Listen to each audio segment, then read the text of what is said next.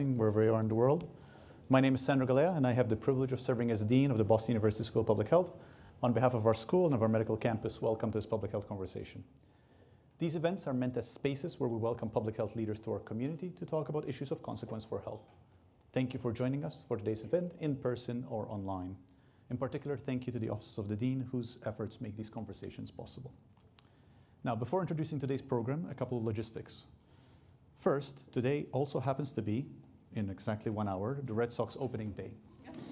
Now, I mentioned this, there's actually a reason why I'm mentioning this, because there is going to be a jet fly at some point in the next hour, which apparently can be quite loud. So if that happens, that's what's happening. That's number one. Second, the format of today's event is a Q&A.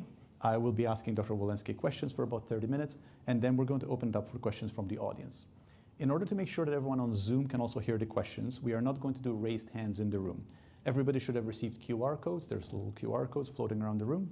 So all you need to do is just scan the QR code, type in a question, and I'll have it on my iPad, and I will do my best to get to as many questions as possible. And now to the event. We have the privilege of welcoming a very special guest. Dr. Rochelle Walensky is the Director of the Centers for Disease Control and Prevention and Administrator of the Agency for Toxic Substances and Disease Registry. Before going to CDC, Dr. Walensky served as Chief of the Division of Infectious Diseases at Massachusetts General Hospital from 2017 to 2020 and a Professor of Medicine at Harvard Medical School from 2012 to 2020. Originally from Maryland, Dr. Walensky received her Bachelor of Arts from Washington University in St. Louis, her Doctor of Medicine from the Johns Hopkins School of Medicine, and her Master of Public Health from the Harvard School of Public Health. On a personal note, I've had the privilege of intersecting with Dr. Walensky in various venues, and I've always learned from her and enjoyed our interactions. So I'm really delighted that she's with us today. On behalf of our community, Dr. Walensky, welcome.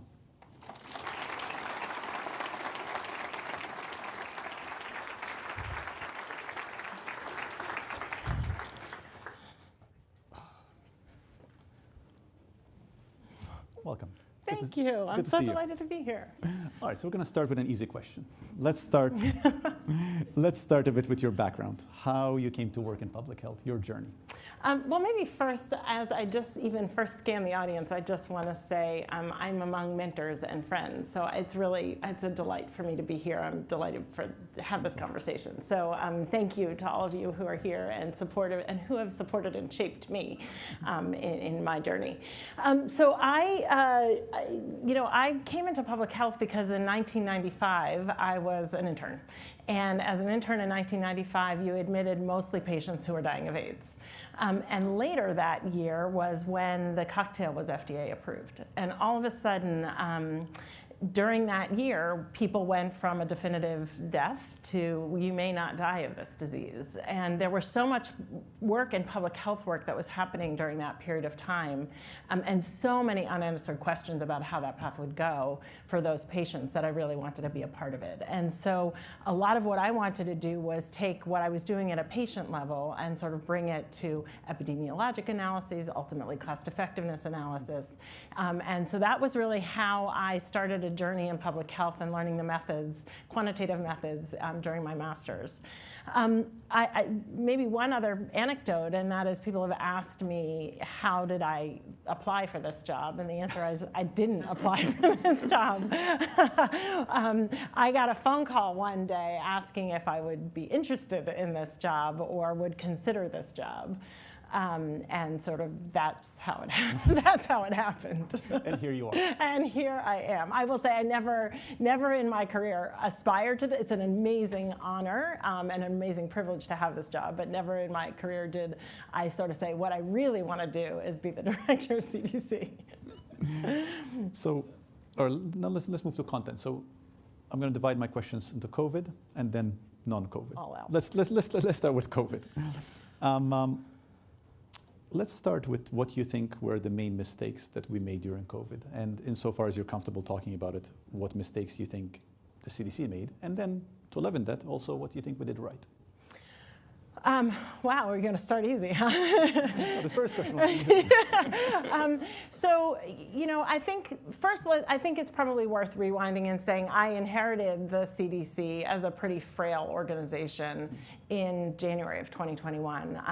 The CDC director position is not a Senate-confirmed position, so I was sworn in about a half an hour after the president, knowing that we needed a lot of work in public health immediately.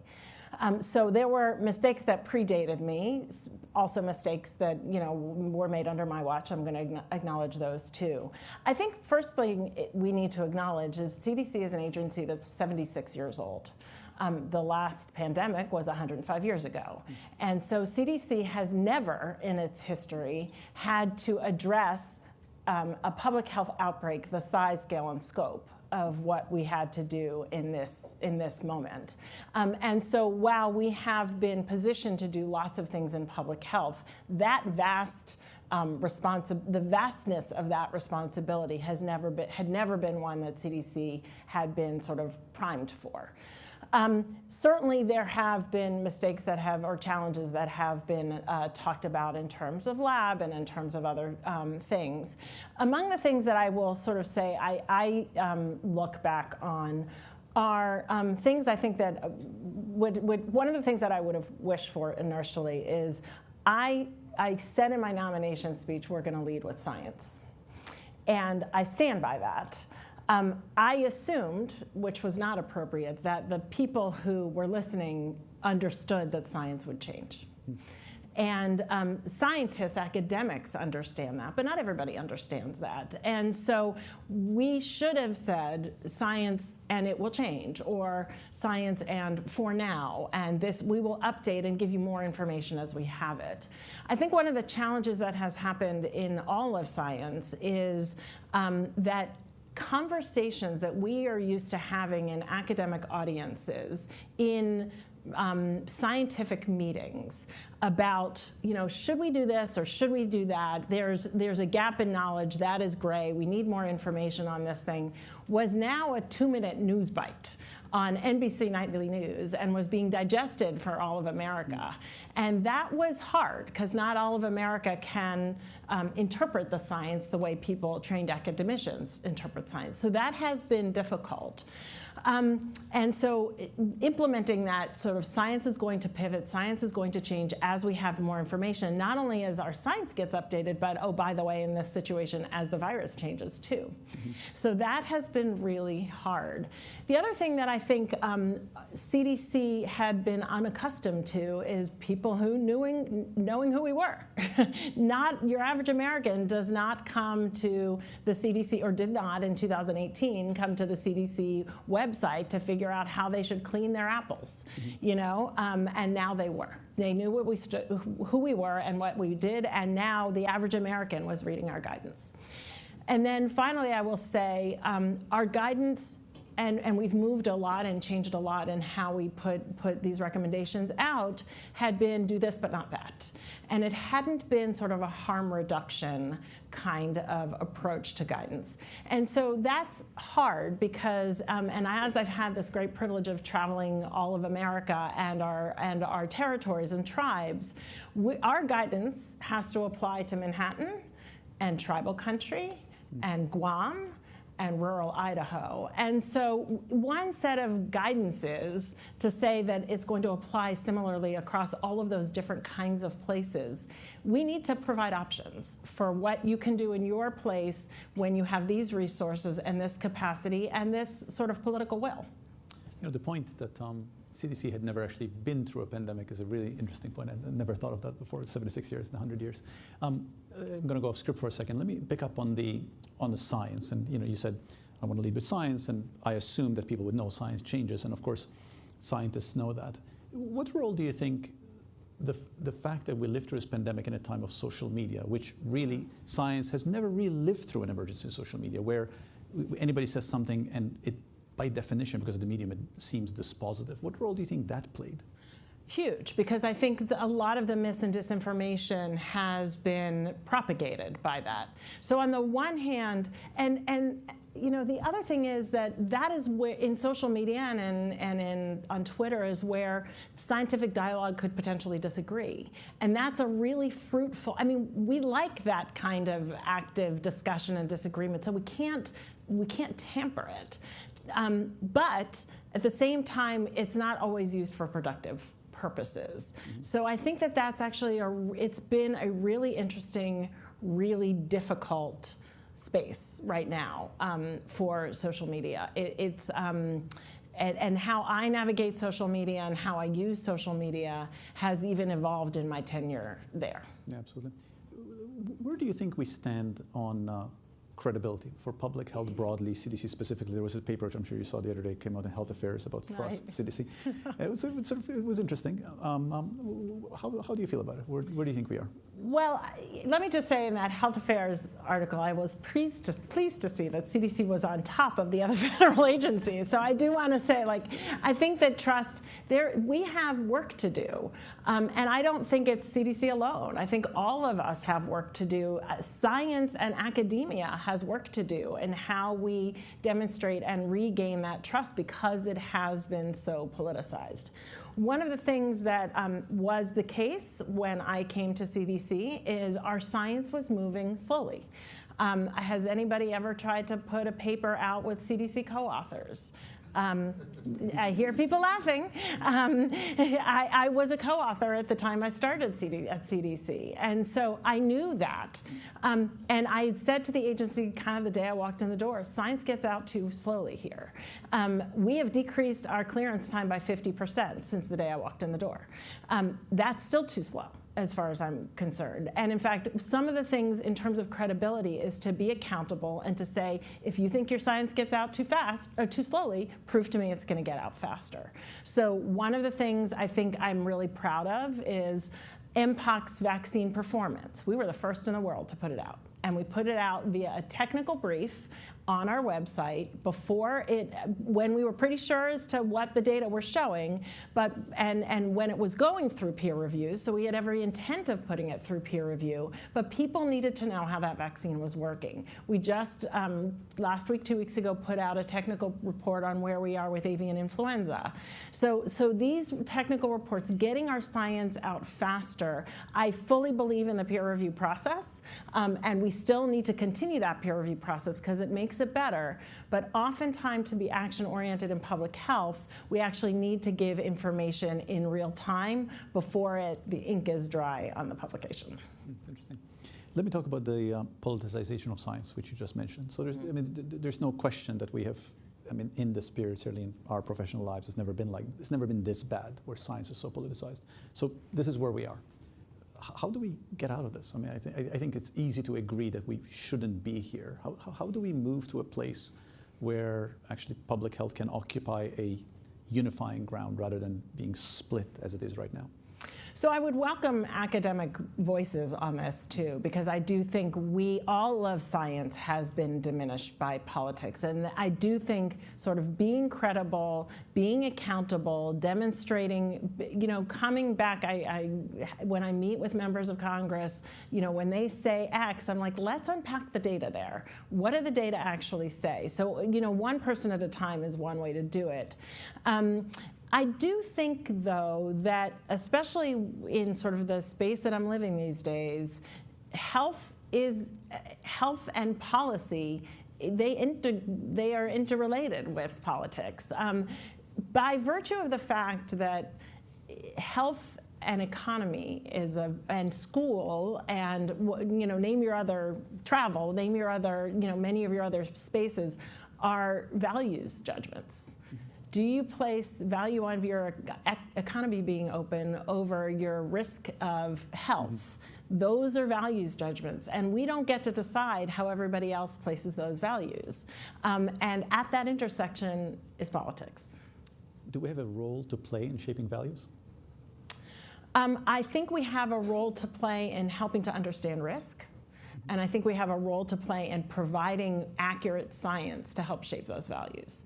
But I don't think we get to say it's more important to have this amount of risk than it is to say that economy, that your value on economy. And I think we all should acknowledge, as we think about some groups that have zero risk tolerance, to say, well, if an economy is closed, that has really important downstream health implications, and we can't forget about those as well.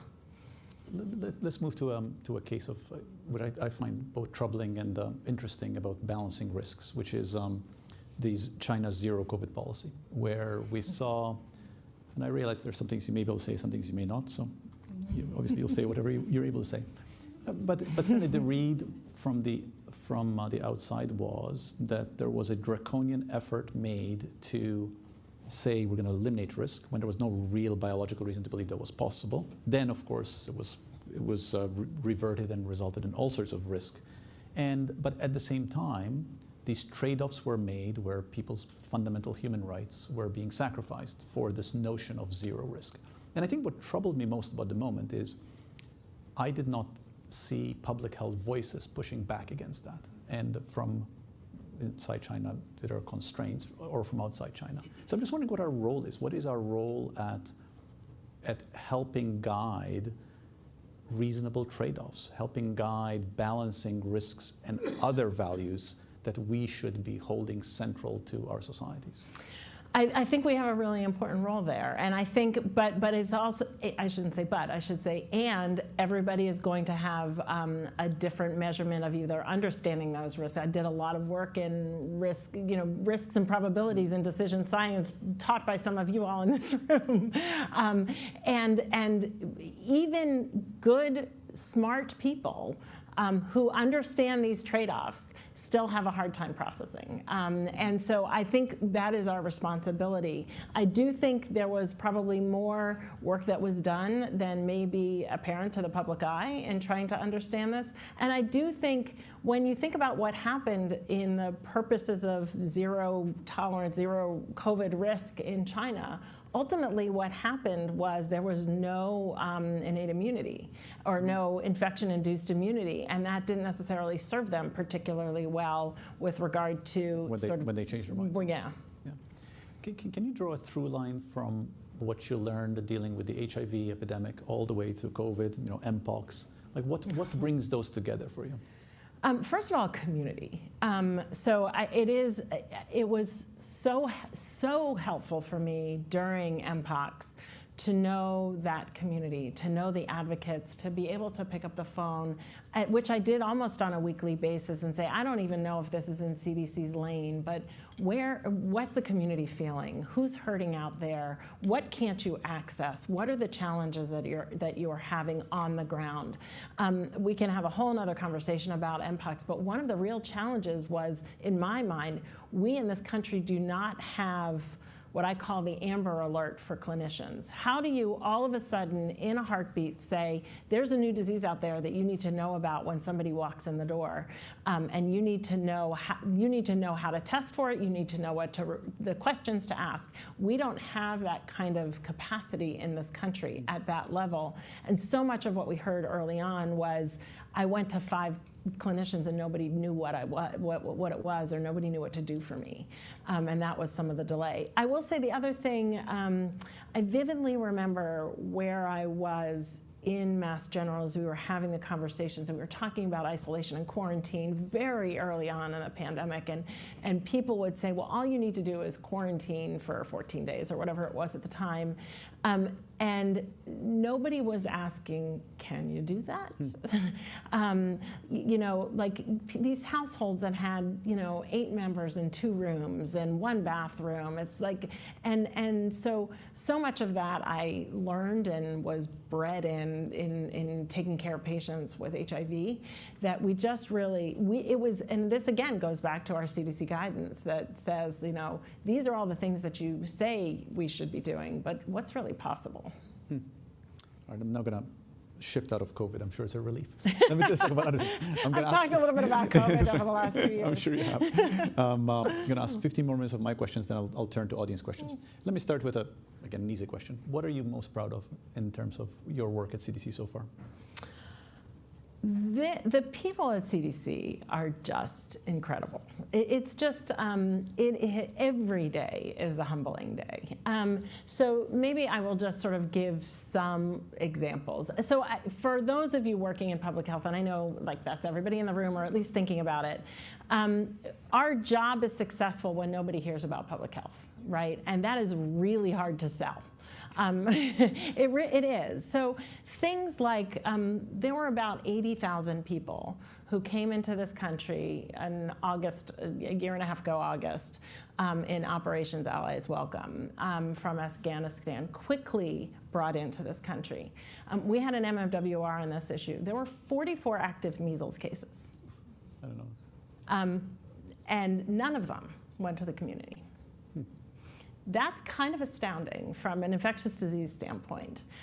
It was in an MMWR, but very few people, deans might not have even known about it. This dean was not aware of that. Right, and 14 active mumps cases. That's right. And a lot, so there was that's a massive public health success. That's amazing. And so when you think about those kinds of things, we had an EIS officer, this is a good sell for EIS, who rappelled out of a helicopter to drop test kits to the Diamond Princess. Those are the kinds of things that people, or in Mubende, Uganda, doing infection control in the middle of the Ebola Sudan outbreak. So like those are the kinds of people. Now, their names may not be on publications, and you didn't know about their work until I just said it. But that's the kind of people that I get to represent. So it's pretty extraordinary, the kind of work that is happening. I could talk certainly about 673 million vaccines that have been administered in the last 2.5 years. Unbelievable, biggest vaccine. I could talk about the fact that like after about 1.5 years, we had complete vaccine equity in this country. In fact, the biggest challenge in vaccine equity was on the urban-rural divide. Not on race and ethnicity. I am really proud of the fact that within 10 weeks of my showing up, we declared racism a serious public health threat. And within, a year, there were 200 public health departments that had done the same. So there have been like some real, we established the Center for Forecasting and Outbreak Analytics, which I think is going to be a really incredible add. So there's a lot that I think we and the CDC have to be proud of. We still have a lot of work that we are doing and a lot of lessons learned. Through COVID again, public health again, through COVID 2021, there were 63 foodborne outbreaks that year. Not many made the news, but they were all sort of addressed. So there's just a lot of work in public health. So every week I make unsung hero calls of people within the agency who may or may not have had their name in the news or recognized for their work, but who are doing incredible work every day. Well, rappelling into the Diamond Princess with test kits is also pretty cool. I did not know that story. That's a great story. Let me ask you a big picture question. In public health, we often talk about our role is to create a healthier world, to build a world that supports health. What would be your vision for that, and how do we get there? So there are lots of different ways I could go with that. So first of all, COVID happened on the top of an incredibly frail public health infrastructure. There have been some that have said that we were 60,000 public health jobs in deficit at the beginning of COVID. So a huge amount of work that we have to do in workforce, in data modernization, fax machines. We're receiving data by fax machine, and a million COVID tests a day by fax machine, and laboratory infrastructure. Do we have a lab? Every jurisdiction wants us to be monitoring their wastewater and doing genomic surveillance, but does that county? Does Maricopa County, Arizona, have wastewater surveillance and a genomic epidemiologist at the ready to do the analysis? So a huge amount of work that we have to do in public health infrastructure. My vision, and it will postdate my tenure, I suspect, is that public health infrastructure has to connect with healthcare, because we are the only probably the only country in the world where those two are siloed. And if there were an EVALI outbreak, I mean, it's one thing to have a measles outbreak where it's a reportable condition, but for those things that are not reportable, an EVALI outbreak, the e-cigarette associated lung injury outbreak, something like that, and it was sparse around a whole bunch of different hospitals, it takes forever for somebody to realize there's there's a problem because public health and health are not integrated. So I would really love to see those two data systems plugged together. That is sort of, the infrastructure piece is a really important one, and the equity piece is a really important one. There are so many people, there's some scientific literature that suggests from the time of a new a new therapeutic to the time it gets to community, and I just did an event yesterday for community-based organizations, is 17 years. By the time it gets published, and then it gets into the guidelines, and then academics start using it, then community members start using it, then it goes generic, like it's 17 years. We can't have that delay if we're going to have equity in health around the country. Let me build on the equity point. Can we talk a little bit about health gaps, about some of the sort of intractable health disparities, health inequities in this country along multiple lines, education, income, race, ethnicity? Where do you see the CDC playing its most important role in narrowing those health gaps? So I first think we have to actually see them. So as you're talking about social determinants of health, I'm talking about health data and public health data, but there's like a whole nother level. Like, can we link our housing data? Can we link our environmental justice data? Can we link our climate data? Because, and in fact, can we think about the fact that highway was built through an African-American neighborhood to connect a suburban neighborhood with the city, and therefore there's no green trees, and therefore there's no safe space. So I think that there's so much work that has to be done in that space. Let me shift topic. I want to ask about sort of a larger topic about commercial determinants of health, and I want to use the East Palestine train derailment, which I'm sure you've, in both your CDC hat and your ATSDR hat, you've been dealing with. I mean, I think there's much to be said about East Palestine, but clearly, right, it's a confluence of forces largely arising from practice of the corporate sector. And there's more and more academic work about working with private sector to align what the private sector does in a pro-health way. Can you just talk a little bit about how you see the CDC intersecting with the private sector in a way that generates health, in a way that encourages, incentivizes the private sector to generate health? Yeah, I mean, there are so many complexities about East Palestine, and I actually just got back from Hawaii and spent some time talking about the Red Hill oil spill. So there's like a lot of. That was my next question. Great. So first, I think there's this regulatory piece that is really an EPA's space. So we offer sort of the assessment of chemical exposure, but the regulatory piece is EPA space.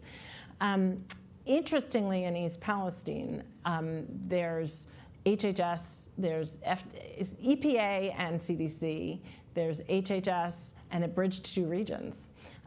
Because Pennsylvania, so there are a lot of players there in terms of both regulatory and health outcomes. So CDC's role for the most part is to assess the chemical exposure and to sort of do long-term follow-up. I think many people don't recognize that oftentimes in many of these we have to be invited in order to be able to do that assessment. So we have been on the ground in Ohio, and what we really like to do is especially provide community information that they need to do the assessment of chemical exposure, to understand what those long-term impacts are, and then also to understand and do the sort of science behind what is the potential impact of those exposures before and after they happen. And how can or does CDC work with private sector, with corporate entities to encourage them to do things that improve health? That is one of the partnership areas where we have more work to do. From a sort of environmental standpoint, much of that happens with the EPA. Right. Different topic, technology. So, I'm often frustrated by how we discuss technology in health and public health, because it's often discussed as like the panacea, the solution. At the beginning of COVID, we saw this, right? Apps are going to save us. Of course, they were utterly useless. But obviously, technology plays a role. So I'm just actually curious about your thoughts on that, about your thoughts about how we can actually use technological advances to advance the health of the public in a meaningful way. I can give you, so you've named a bunch of examples of where it's been challenging. I just got back from Vietnam, and on a Saturday in Vietnam, in a middle school or in a grade school, they were doing TB screening of elderly people. They had radiographs, chest x-rays, that were about 6 pounds that they were doing in this site. And they were being read by AI in real time. And they were screening somewhere between 300 and 400 a day, a positive chest x-ray, you marched down the hall and got your sputum. We can do AI looking for cooling towers to detect Legionnaires outbreaks. So there is a lot of work that is happening in technology where I think it could be really helpful. I could talk for hours about data challenges, but one of the ways that could be really useful is how can we use technology to protect identifiers so that we can actually have more data on more people without the threat of identifiers, personal PII getting out. That's interesting. Those are good examples. All right, we're going to switch to some questions from the audience now. I'll start with one from Zoom. It's a good one. Looking ahead, the greatest public health challenges, let's say, of the next decade. Well, I was just saying ahead of this, it's been raining infectious diseases since I got to CDC. I don't think that's going to change. Everybody thought that the next pandemic would be an influenza pandemic, and it wasn't. And just because we had a COVID pandemic does not mean we are protected against an influenza pandemic. Our Emergency Operations Center has been continually activated since I've started, and had already been. And so I think that we will continue to see infectious disease threats. And we need to be ready for the next pandemic because, you know, I think we had a frail public health infrastructure coming in, and we're doing a lot of work to bolster it, but it's not where it needs to be. All of that having been said, the people who are most impacted by infectious disease threats are those with chronic conditions. And it is the intersection of those chronic conditions. And until we bridge that equity gap between the people who are dying of chronic conditions and most threatened by infectious disease threats because of those chronic conditions, we will not be ready. Separate question, I quite like this one. How does the CDC and you handle competing priorities? And the example that's given is the opioid epidemic, which preceded COVID and has no end in sight. And how does the agency balance these sort of multiple deadly diseases and the pros and cons of doing one thing which may actually well harm another? That's a great question. So I am fortunate to have an agency that is 12,000 strong, if not more.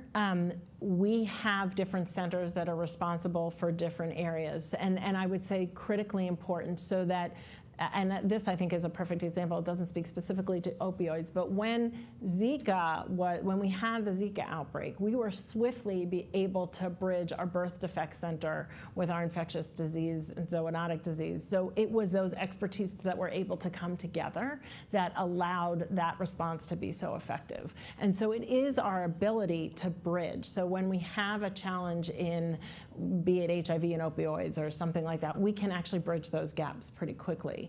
The next layer of that question is, in an agency that has 12,000 people, what happens when you have a pandemic and 2,500 of them need to be deployed to that response? That's how many people we had actively working in a response at a given time.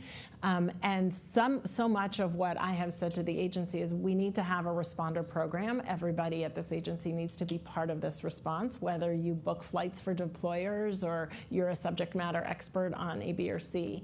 And at the time when you have to really deeply engage in a response, how do we know what to let go of? Right? How do we know the things that are not acutely important today because I really do need to tackle what's happening in that seafood plant or an outbreak that is happening somewhere else?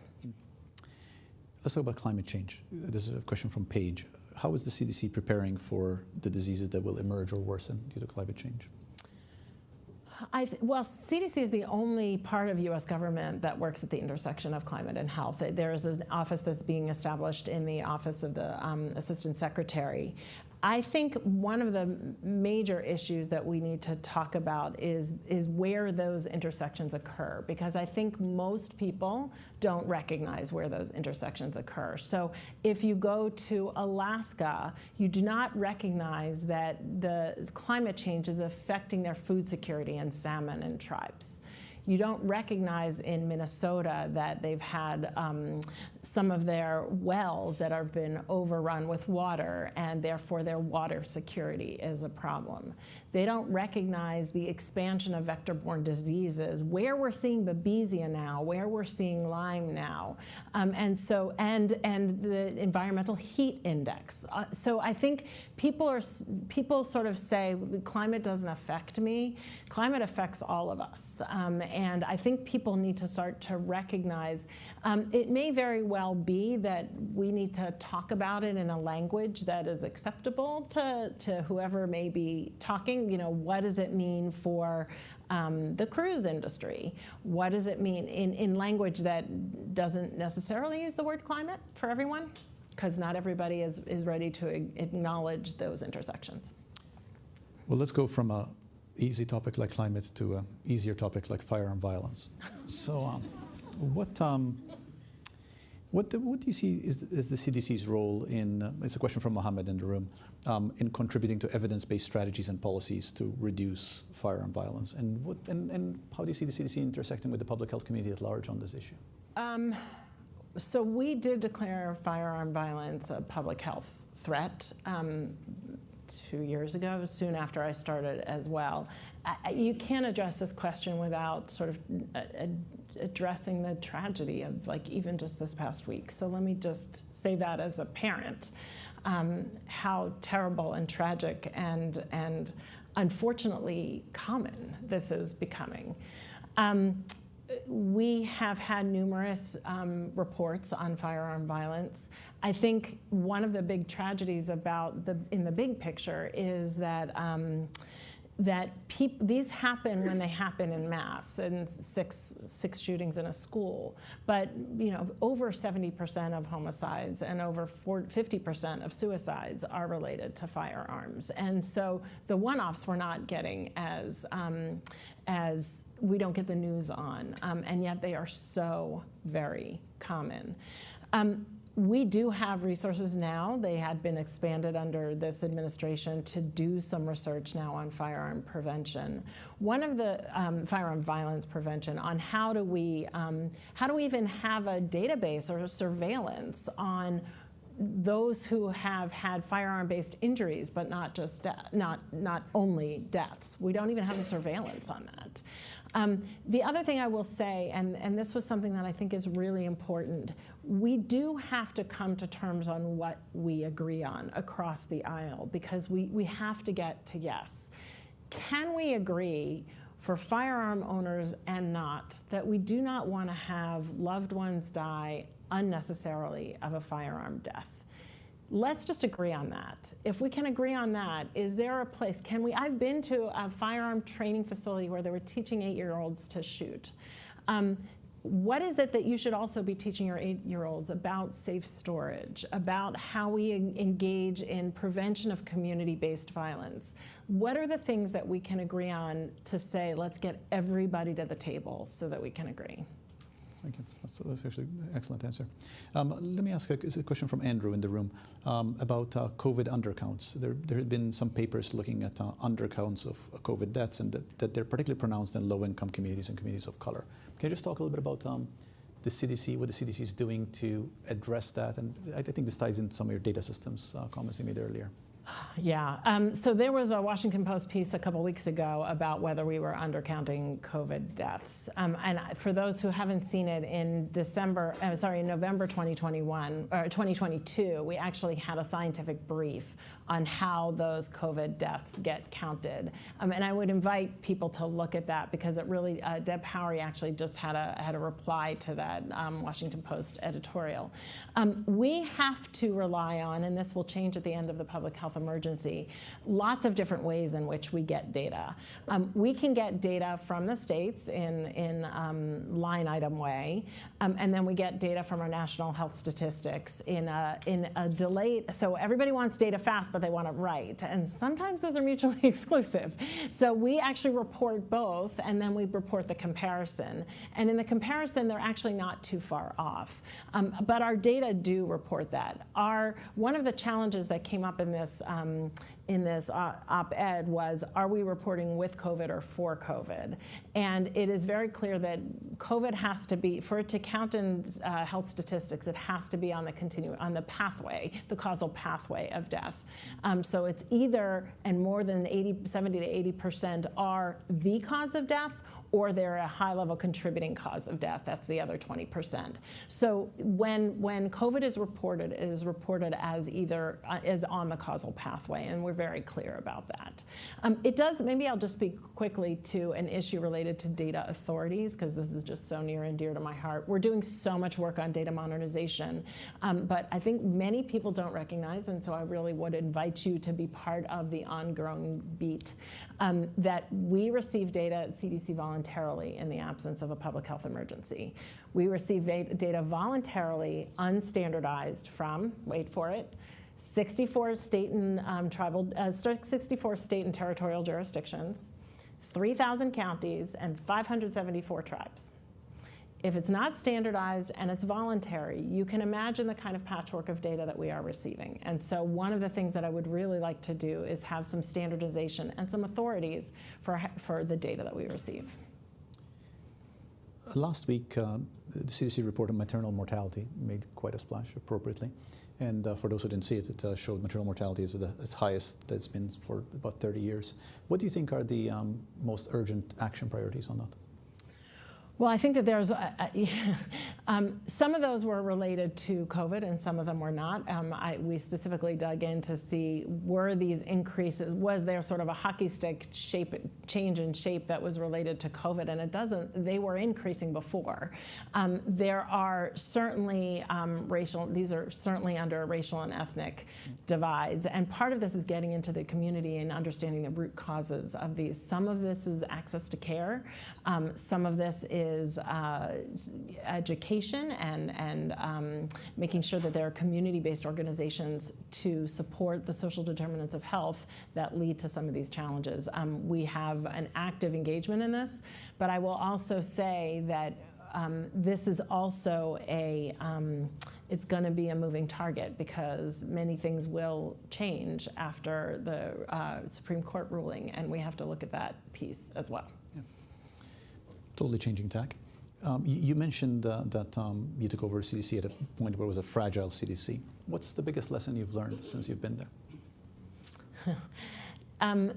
In April of 2022, we took on a review. It was to say, like, what have we learned in this pandemic? What were we not ready for? We talked to over 100 people, and we saturated in sort of what we learned. So I will tell you the 5 sort of lessons that kept coming up. One is, you have to move your science faster. You need to have science out in real time. 2 is you have to have guidances that are implementable at all different kinds of areas. We talked about sort of the harm reduction of that. 3 is that we needed to communicate it better, and there's a lot of work. Just to give you a sense and the fragility of things, I inherited an agency that has 200,000 web pages. So we are working on an Operation Clean Slate to sort of, yeah, I see all the jaws dropping. Yeah, I know. So, you know, are they all accessible? How do we archive them? What do we do with all the data that people may want to see the archives? Some people, you know, they have to talk to healthcare providers. Some have to be able to talk to public health providers.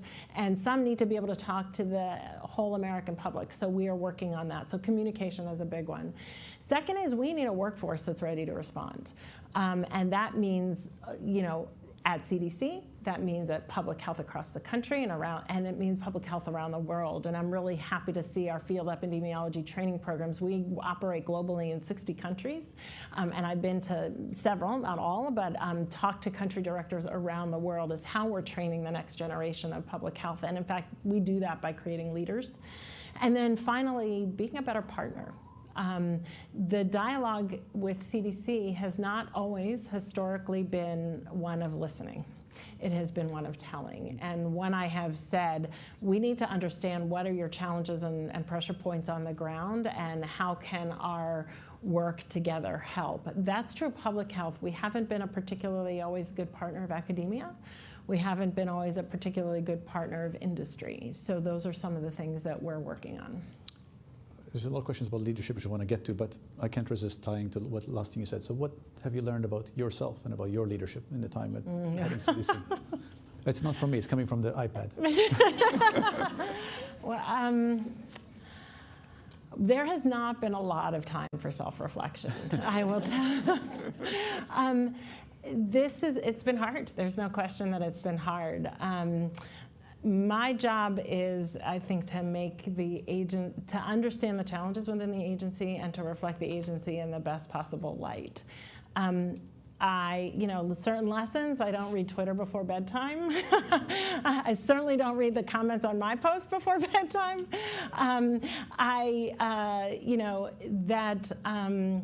have to listen and read the media and then sometimes ignore it. I need to know what is being said because it's really critically important for me to understand what the public is reading. And then I need to be able to tune it out because I can't always do my job if that is what drives me. Let's talk about communication. There's a question here about from Jen on Zoom. Obviously, a lot of what has happened in the past few years has been challenges in communication and communicating technical information, difficult technical information. What do you see ways in which we actually can get better, accepting the fact that the technology we're using is imperfect, that we have this fragmented media landscape, social media and all that, so that we can get better at communicating technical information in a way that the public understands it? I would invite your participation, your help, because I don't think we have schools of public health that are trained in risk communications. And I do think we need more training on that. I spent some time thinking about, like, what do we do about social media in this? How do we communicate on social media? But I also think that one of the challenges in health and public health is, and certainly through this pandemic, is everybody wants, when I put my stethoscope on, it was, I look at the guidance and I say, why or why not does that guidance apply to you and your situation? That's what healthcare providers do at this intersection between population health and people wanted to know, what should I do, as well as what is happening in the public, at the population level, and that is really challenging. And so if I've learned one thing, it is and when we talk at a communications level, we really need to sort of not get drilled down to but if you have A, B, and C, do this, and if you have X, Y, and Z, do that. It is, in general, we believe this is true, and you should talk to your provider about your specific situation. We're entering the last 10 minutes, so now we enter the advice-giving part of our conversation. There are a lot of questions about advice. People want to pick your brain about that, which is wonderful. Let's start with universities, broadly speaking. So what do you think universities need to do, and universities broadly, schools of public health perhaps specifically, to better prepare the next generation of leaders in public health and in health? First of all, I would say, and applications, you would know better than I, but I had followed some trends over the last couple of years. My understanding is applications are up. At least in general, I know public health nursing, the applications are up. That's really promising. It's going to take a while to foster this next generation. What I would say is, given the beating that has happened there was just this reverence that happened in the first year, and then this beating that happened the next two. It's such an incredible field, and we just need to make sure people realize what an incredible field we are all have this great privilege of being a part of. And I do think that that will happen, because this last 2 years I think that will be part of history, and people will continue to understand what an incredible place and field this is.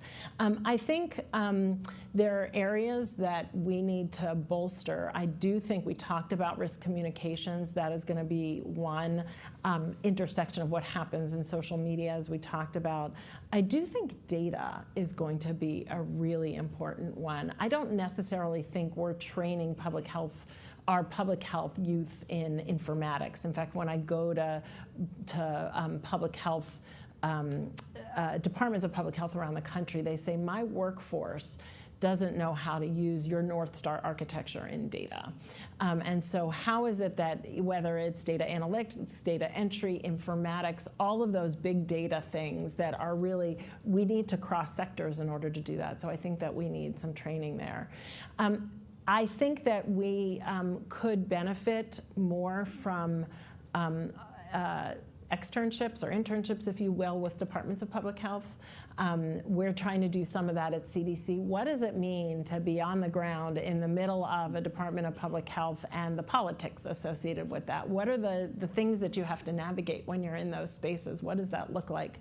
We're trying to do a lot of that at CDC, so people sort of understand this is what the guidance or the work that you're doing at the federal level. This is how challenging it is to implement that on the ground in LA County or in a different place. So those, I think, and then the final one is partnership with community. I do think we had this great gift during COVID, if you will, and that is not acknowledging the incredible tragedies that COVID delivered to us. But one of the gifts is that we raised up community-based organizations and we got to community. And we are at deep risk of losing those connections because we don't have resources necessarily for them. And so I think it's going to be critically important to foster those connections, and I think academia can play a really important role in the implementation with community. I hear over and over again from community-based organizations that they want to apply for a grant, but they don't know how, or they don't have the resources to, or they need help. And so that is really, I think, an important place that academia could contribute. Can you name 2 or 3 skills that every public health graduate needs? It cannot be more than 3.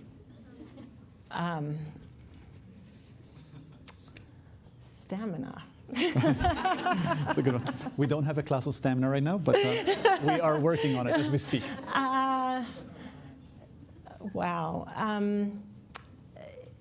With stamina, stick-to-itiveness, whatever it is, because you really do need to pursue hard stuff. That's good. And so that I think is really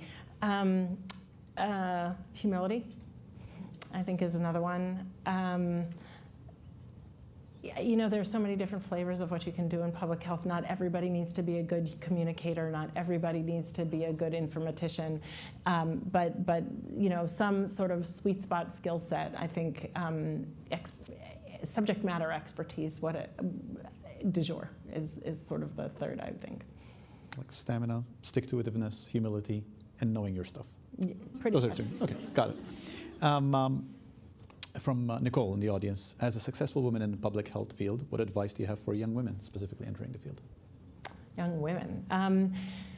So I would say embrace it. Every once in a while, and I will tell an anecdote. As a junior faculty member, I was invited, and maybe not so junior, I was invited to give a talk. And if it's like Nicole, I think it might be, then she might even know this story. And that is, and I was told we need a woman on the podium. So one might have said, well, I'm not giving that talk. But instead I said, I'm going to give that talk, and it's going to be the best talk I ever give. And because of that talk, I'm going to be invited to give more. So sometimes you just need to embrace it. That's good. Last 2 questions. Number 1, mistakes. What mistakes do you want to ward the future leaders in public health away from?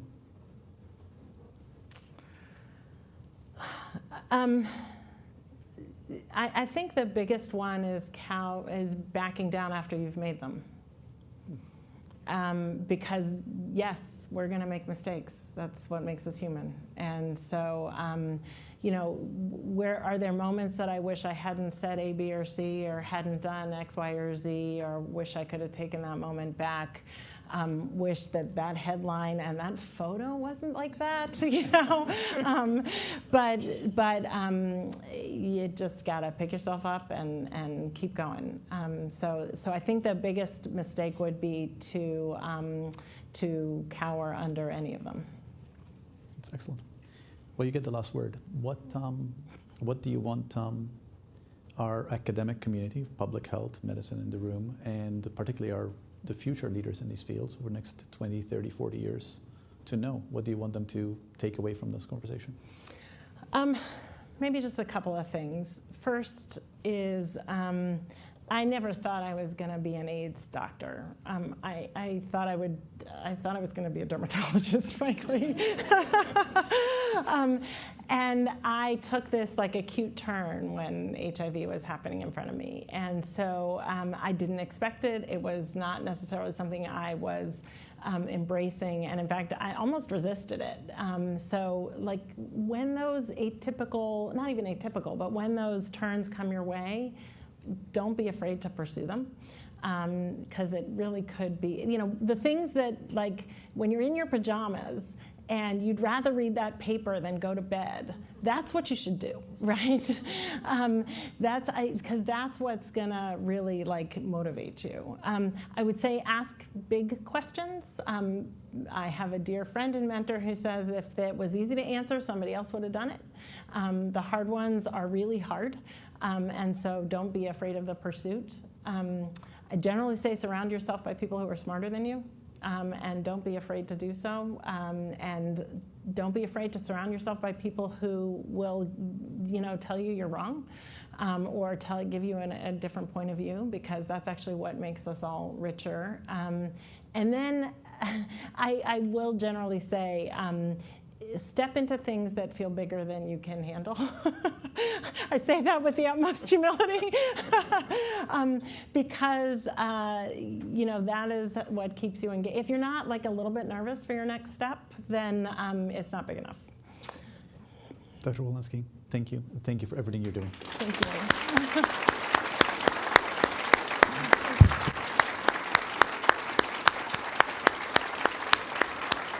And to everybody in the audience, thank you for joining us. Thank you for joining this conversation. And thank you for everything you are doing for health. Everybody have a good afternoon.